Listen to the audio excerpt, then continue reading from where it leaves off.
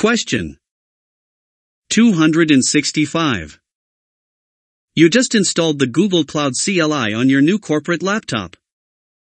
You need to list the existing instances of your company on Google Cloud. What must you do before you run the Cloud Compute Instances List command?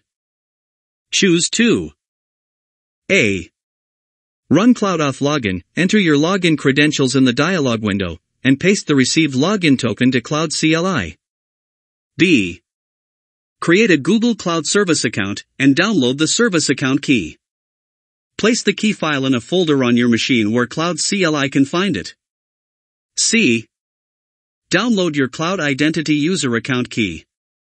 Place the key file in a folder on your machine where Cloud CLI can find it. D. Run cloud config set compute /zone $my_zone to set the default zone for Cloud CLI. E. Run cloud config set project $my_project to set the default project for Cloud CLI. Now think for 5 seconds for the correct answer.